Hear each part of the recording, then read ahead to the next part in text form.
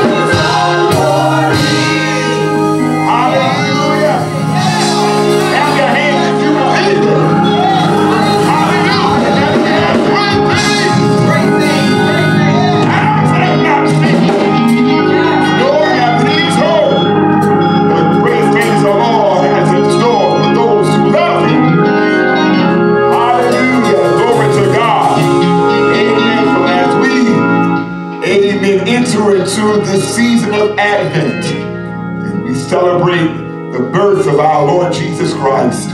Amen. We know that his name is Jesus. Oh, what a wonderful child. New life, new hope to all it brings.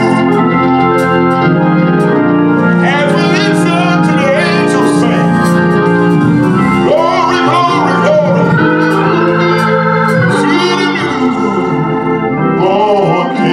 Everybody say, yes.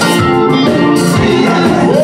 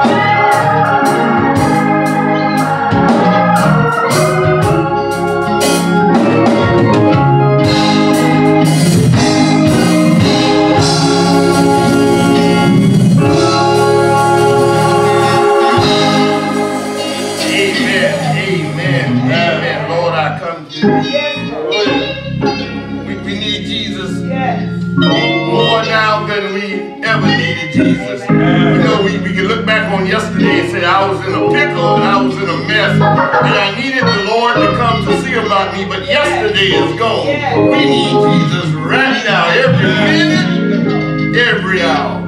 And there's nothing like praising the Lord, nothing like worshiping the Lord. There's nothing like when you're in the midst of going through something, you lift up praises to God and see if just the fact that you lifted up praises to God will not bring you through.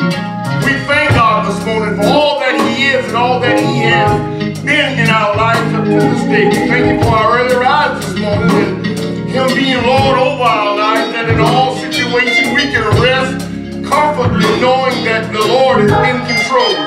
We just thank God today that in spite of what the world is going through, the Bible has declared that we are more than conquerors through Jesus Christ, who is our Lord.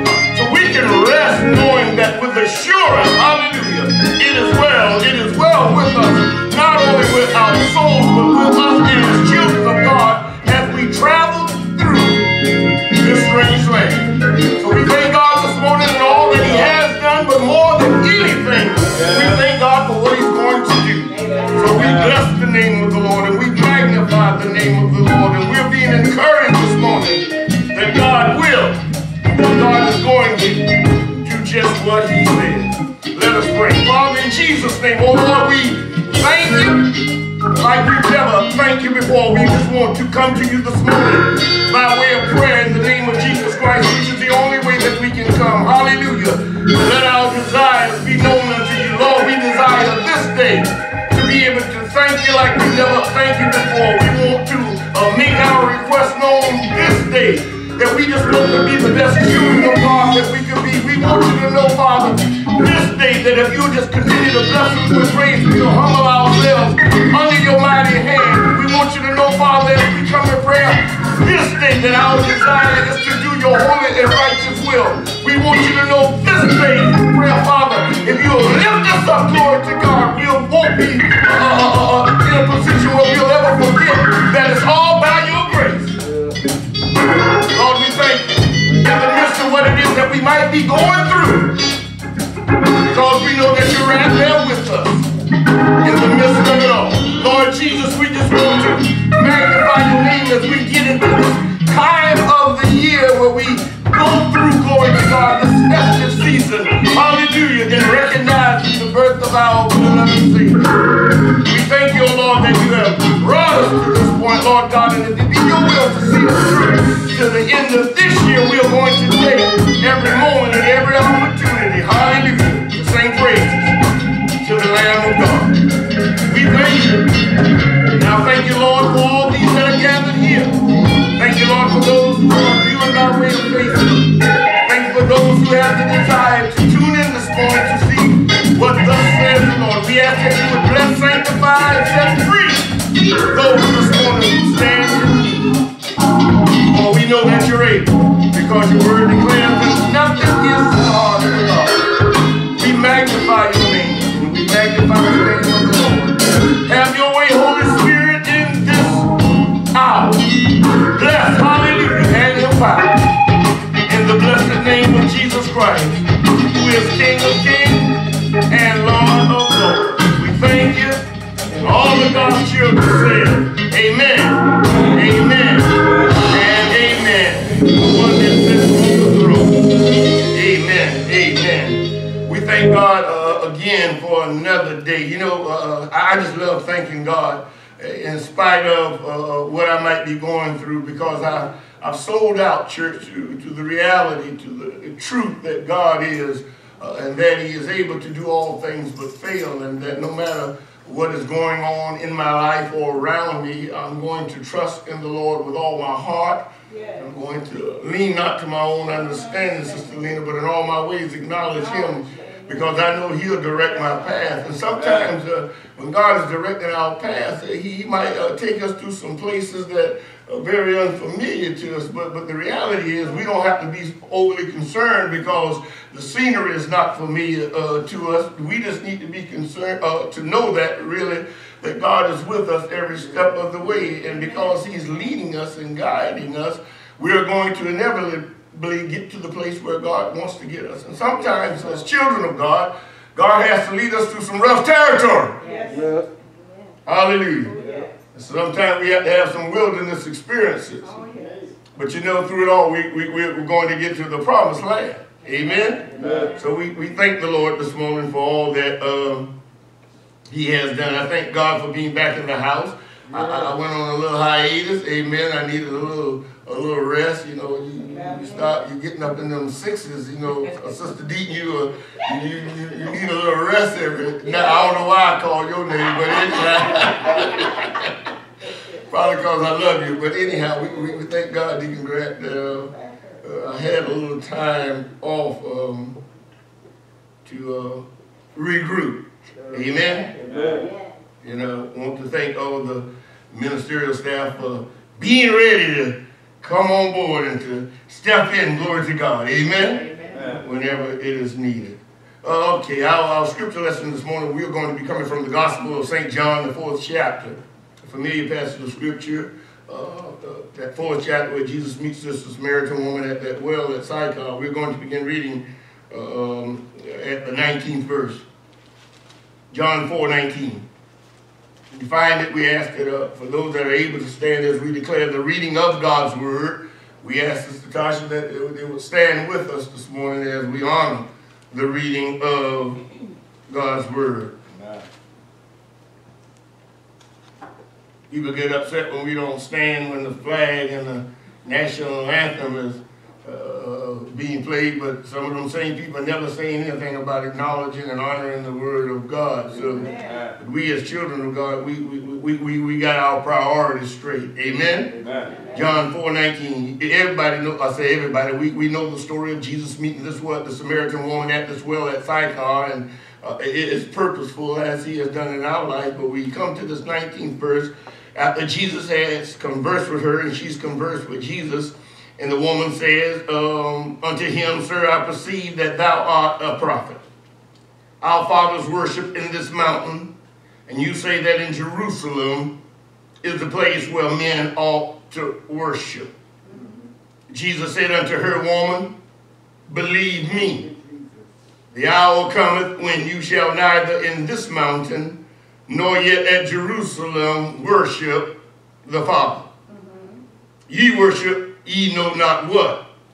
We know what we worship, for salvation is of the Jews.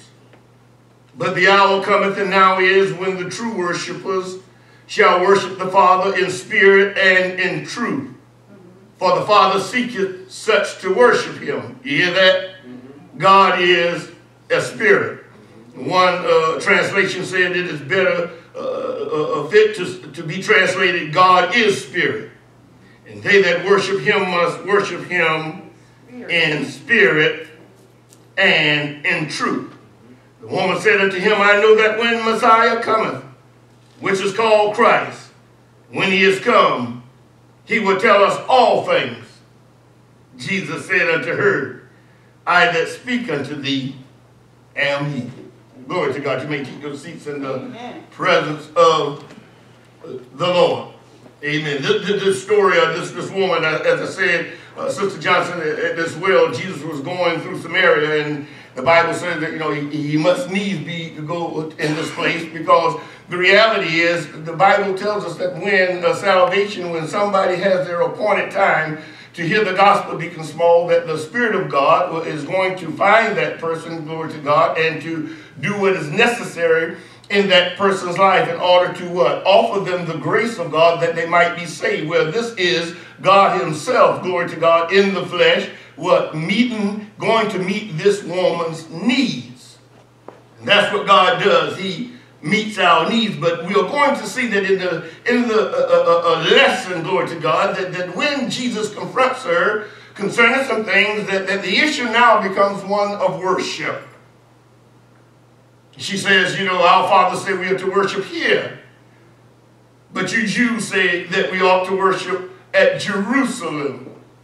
But Jesus tells her, the hour is coming, woman, where there'll be no worship to God from this mountain, nor from Jerusalem. For God is seeking a different kind of worshiper, the kind that will worship him in spirit and in truth. So we want to touch on the issue this morning about worship, because the time that we're in, when we look at the congregation this morning, that we're assembled in small numbers. And there is a reason for it, because we're going through a pandemic where there are some city codes and some city issues that say we can only, glory to God, gather in small numbers to worship God. Yeah. Hallelujah. But when we know what worship is, it really doesn't matter, hallelujah, about the numbers that we have or where we are. Amen. This is the thing that Jesus wanted to bring to light to this woman who he was bringing salvation. God wants you to know this morning that though as believers we are often faced with things and that we often meet opposition from the world, he wants you to know this morning, because some are crying about the believers' religious liberties are being infringed upon, whatever that is. He wants us to know this morning that no matter about whether or not the world might try to infringe on our religious liberties, know this, that the world can never hinder our true worship to God. Amen. We need to know that this morning so that we are able to go forth and worship to God. It can become discouraging, glory to God, for those who do not know any better, or for those who have bought into the accusation that we as believers are having our so-called religious liberties infringed upon, glory to God, that might suggest to some that we are prohibited, church, this morning from serving and worshiping the true God. In other words, when they get on TV, and it usually comes from the right, as if there's nobody on the left that loves God or serves God. It is always a right thing that says our religious liberties are being infringed upon. What they're saying is we can't serve God the way we want to serve God. We can't do the things that are pleasing to God because the world is treading on our religious liberties. They get mad now and tell you that there's an attack on Christmas just because some folk, glory to God, desire to say happy holidays versus Merry Christmas. Now, we know that we're not about happy holidays, glory to God. But let me tell you this morning, as a believer in Christ Jesus, it doesn't faze me 1 hour if that person who is unlearned and doesn't know any better say happy holidays. It's my job as a Christian to live the Merry Christmas life, that I might get the opportunity, glory to God, to tell them about Jesus. We have to realize that the God of this age is one who is deceitful and devilish, and he's always trying to use some things. Why does we as believers, we get all bent out of shape because somebody say happy holiday? We ought to be above that to realize that that person just don't know Jesus. Because the reality of it all, those who are born of the Spirit of God, those of us who are walking by the Spirit's power, we know that it's about Christmas, which is about Christ. Glory to God. And every opportunity, based on the lack of knowledge, is an opportunity to share the gospel with somebody. We don't get upset, or we should not get upset, because we're not able to assemble ourselves, glory to God, today as we would like to, glory to God, assemble ourselves, because in some cases, I mean, that the world is imposing on us. But we should not be surprised at any time opposition comes our way, Jesus tells us. Because he's already told us, that though we are in the world, we are not of the world. Amen. And though we are able to see the world for what the world is, the world can never see us for who we are. And though we love those that are in the world can never love us. So why in the world this morning that we as believers being concerned about religious liberties should be surprised at any time the world comes against us? Hallelujah. Jesus said the world can only love its own. And if we were of the world, he says, the world would love us. But the reality this morning, we as believers are not of the world. We as believers ought to consider it a badge of honor whenever persecution comes our way. Instead of being offended because we are being persecuted as children of God, we ought to consider it a of honor. Because the reality is the Bible says that when the glory and the power of God rest upon us, we are going to have to face some things, and we are going to be called out for who we are. In other words, when we're walking and we're talking and we're living the way God wants us to live our life that sets us apart, Brother Aubrey, and distinguishes us as children of God, you're going to be persecuted for it. It ought not upset us, but it ought to bring glory. James said we ought to count it all joy when we find ourselves in divers temptations. We ought not get upset when they don't invite us to their little parties anymore, or their social gatherings as they once did. We ought not get upset because they've excommunicated us from their midst, glory to God, because we have chosen to live lives for the glory of God. We have chosen to live lives that are holy. We shouldn't get upset because they exclude us, glory to God. If we got upset, it ought to be because we don't have an opportunity to share the gospel. Not about getting upset about our feelings that I'm not invited to their party anymore. Let me tell you something. The Bible is clear. Light and darkness have no communion. God and the devil have no communion. So when, glory to God, they begin to shun us, hallelujah, in many cases it is saying, hallelujah, I don't want that godly person to reign on our parade. We've been set free by the Son of God.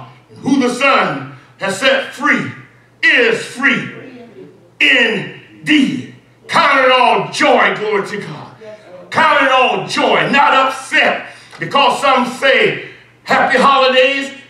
We say Merry Christmas. Count it all joy when we are opposed by the world because of our commitment as believers. We ought to count it all joy when we are opposed by the world because of our desire to worship God. We ought to count it all joy when we are opposed, for always standing up for what is righteousness. Opposition from the world is what we ought to come to expect. That should not get us upset at any time it arises. When I worked on my job, glory to God, there would be little snippets of things that people want to say.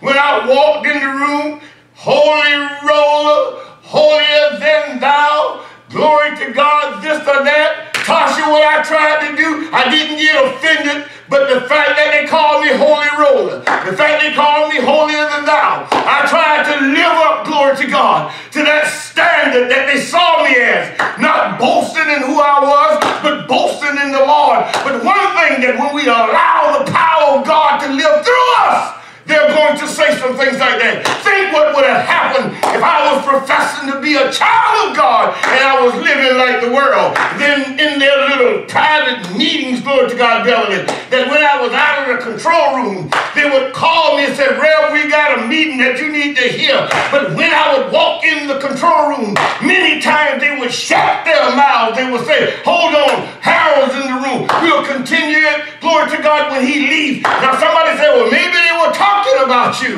Maybe they were. But the reality was they were talking misdeeds and ungodliness that they knew that I took a stand against. Amen. Because I did, they had enough respect for my life that they would not disrespect me in those times. We shouldn't get mad when we can't gather like we used to in small numbers, or what it is that they call this time of year when it comes to the birth of our Lord and Savior, whether it's Christmas or whether it's happy holidays. Those things ought not upset us because we know who we are and we know whose we are and we know what this is all about. But when we get upset, perhaps it's because we're not walking in the wisdom that we ought to be walking in, glory to God. Perhaps, maybe for some, they're not even saved. Because these things does not matter. What matters is that we continue to be strong in the Lord and in the power of his might, that we truly, glory to God, do those things that are pleasing in his sight. For it is not about where we gather, whether on a mountain or in a building. When it comes to worshiping God, it only matters about the substance of our worship. Jesus makes this clear in his encounter with this Samaritan woman at Jacob's well in the city of Sychar. This well whereat Jesus engages her in order to offer her the living water of life. You remember what Jesus said, woman, can you give me a drink of water? Glory to God. Hallelujah. And she says, thou being a Jew, askest me, glory to God, for a drink of water. Glory to God. And Jesus said, if you knew who it was that was asking you, you would have in turn asked me for a drink, and I would have given you what? This living water. The reality is, hallelujah, he confronted her because the reality was her day had come. This well, whereat Jesus engages her in order to offer her this living water, water that all men and all women must receive if they are going to be saved and have their thirst for this life quenched forever. You see, when Jesus, glory to God, comes in and saves our lives, and the Holy Spirit of God comes in, glory to God, Jesus said that the Spirit of God will become a well of water in us, glory to God. And what that means, that every need and every desire that has to be fulfilled, we now have the power of God on the inside of us. And when those things that are not of God wanted to arise their ugly head, we have the power of God on the inside of us. If we would just take a drink of this living water, glory to God, from the Holy Ghost and his guidance, never to walk in those things. Jesus asked her for a drink of water, whereby she responds in amazement. The Jewish man is asking her, Samaritan woman, for a drink of water. Because the cultural differences between the Samaritans and the Jews at this time forbidden them to have any association. Though they both claimed Jacob as their father, the Samaritan was a kind of hybrid between a Jew, glory to God, and a heathen. So there was great dispute between them concerning their claim. We know that Jacob is the father with Abraham and Isaac of the Jewish nation. So there was contention. So when Jesus asked her, glory to God, for a drink of water, she realized that something's wrong here. I am a Samaritan and you're asking me, being a man that's Jewish, glory to God, for a drink of water? What she did not understand, Deacon Small, this was not the ordinary Jew. This was not the average Jewish peasant. This was not the average Jewish farmer. This was not the average Jewish sheep herder. What she failed to realize, that this Jew was special. Hallelujah. Amen. This was a special Jew. In fact, this Jew was the incarnate Son of God. Amen. This Jew was the Alpha and the Omega. This Jew was the perfect Lamb of God. This Jew was the Prince of Peace to come. This Jew was the Savior of the world.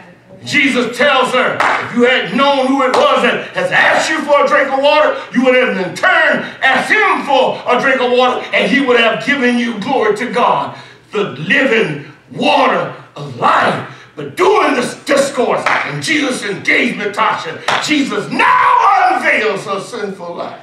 You see, she had a little man problem, Beverly. She had one man, and she had two men, and she had three men, and she had 4 men, she had 5 men, I believe, and 6 men, might have been 7, and Jesus told her, go get your husband, and the woman told Jesus, I ain't got no husband. Jesus said, I know, and all them other men, glory to God, that you've been with, they weren't your husband either, and Jesus exposed her sinful life. You see, that's the same thing that happened in our life when the Holy Ghost comes to save us. Hallelujah. The Holy Spirit comes in with conviction, because where there is no conviction, there can be no salvation. So what he comes in and removes is the cover, glory to God, and the blinders, the covers that hide who it is that we really are, and the scales from our eyes that keep us from seeing because of the blindness. And when they are removed,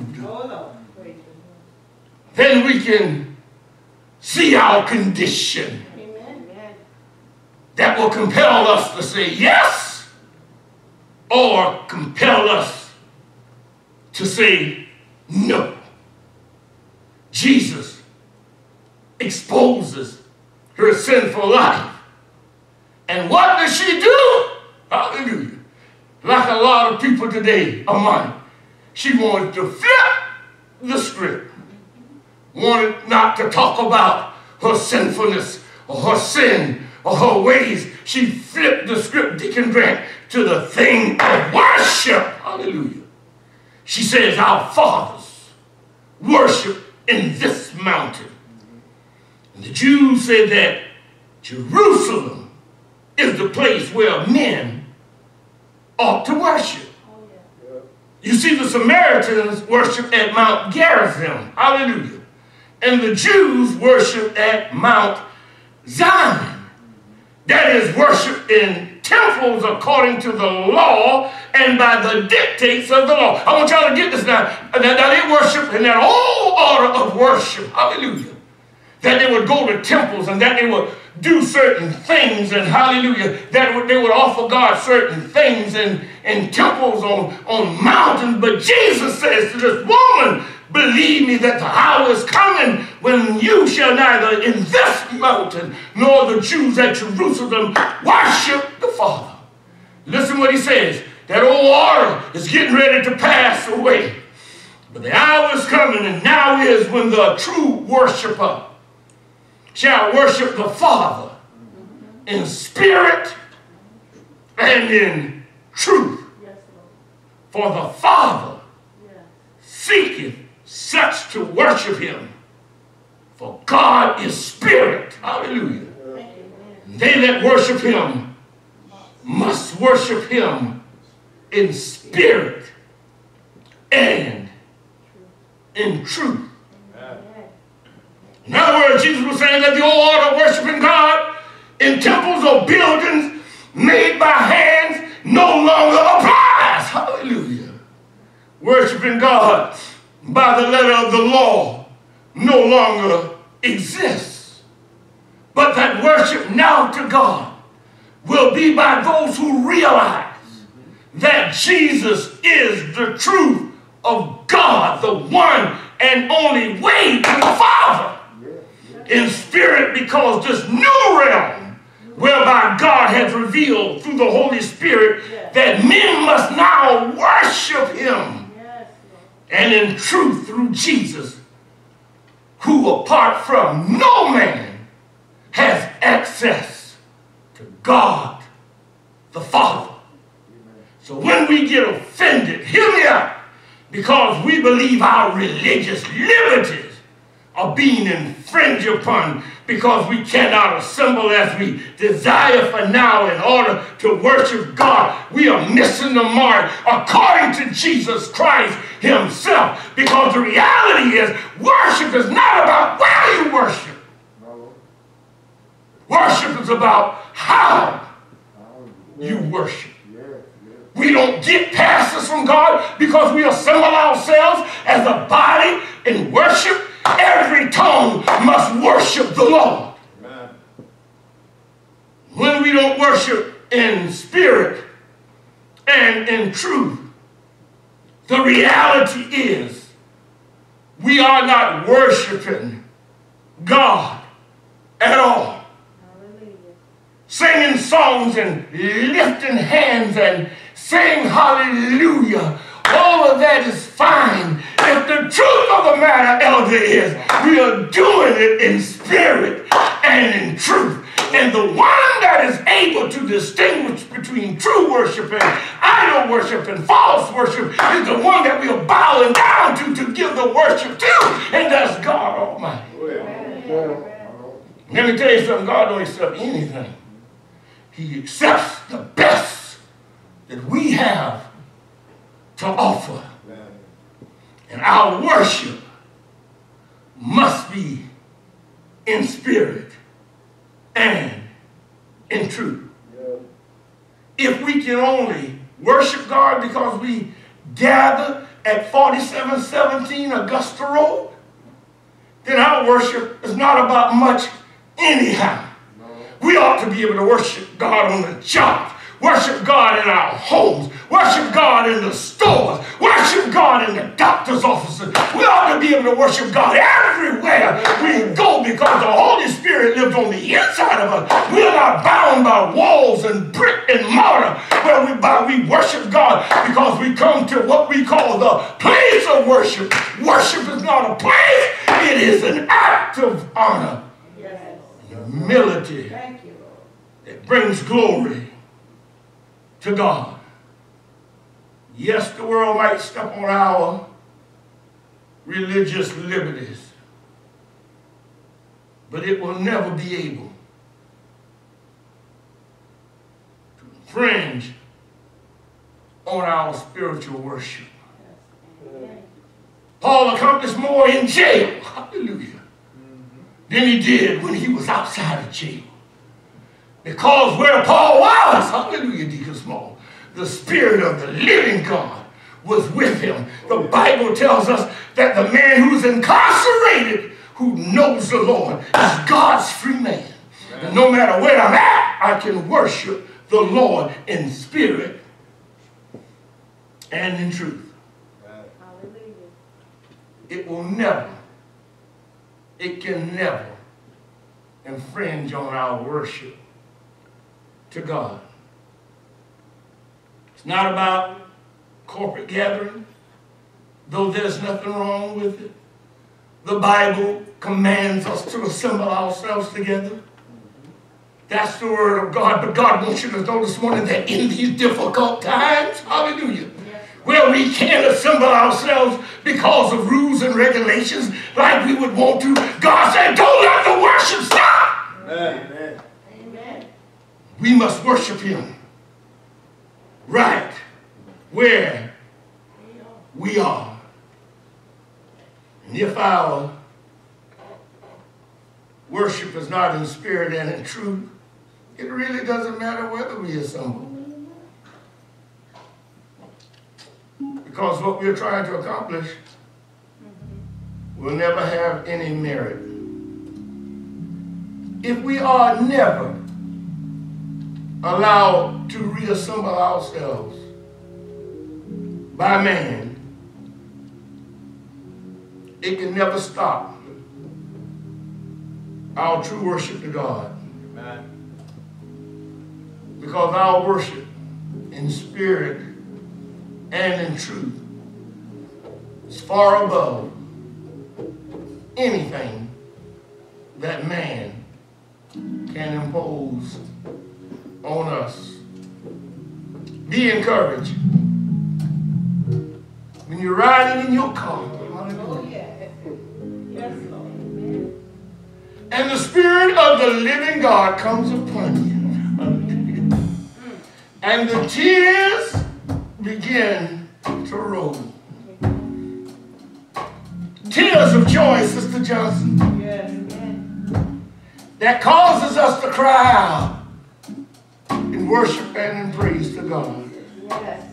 When we're in our homes and perhaps some of our loved ones don't understand because they're not walking with the Lord. When the Spirit of God comes upon us, that compels us to stop where we are to praise him and to worship him. Let us not quench the Spirit of God, but let us be obedient to offer up worship to God. For all that we know, our worship may be a breakthrough, hallelujah, for that lost loved one in our home. So honor the Lord with your worship. Honor the Lord with your praise. But make sure you honor the Lord in spirit and in truth. Amen. Lord, we thank you, knowing that to be absent from one another corporately as a church does not stop us from fulfilling our duty to you to worship you. We thank you that the Lord has delivered us and made it clear, not by a building or a mountain, but about truth. So thank you for your deliverance. In Jesus' name we pray. Amen. As we stand to our feet, there might be somebody who does not know Jesus Christ in the pardon of their sin. We are getting ready to go into that time of the year that we celebrate the birth of the Savior. The one who was sent by the Father to be that perfect offering for sin, that men and women might be saved. He fulfilled, hallelujah, the desire of the Father in obedience when he hung on that cross, gave up his life, that you and I might have a right to the tree of life. He now is retained by heaven, waiting for the commandment of the Father to come and to receive his own. If you are not his today, call on the name of Jesus and he will save you. The Bible declares in Romans 10:13, whosoever shall call on the name of the Lord shall be saved. Cry out to him and say, Lord, I need thee. Save me from my sin. Tell him that you confess him as Lord, that you believe that he died and rose again for your sin, that you believe that he died and rose again for your sin. Because he did, you can have salvation. Pray that prayer and let the Lord save you. If you do it, he'll honor his word, because he's not a man that he should lie. We thank God as we have grace today. Let us use it wisely. Don't throw it away. For tomorrow is not promised. So while it is today, let us magnify the name of the Lord. Let us worship him in the spirit of holiness, in spirit and in truth. Amen. Amen. Let's give God a great hand clap of praise.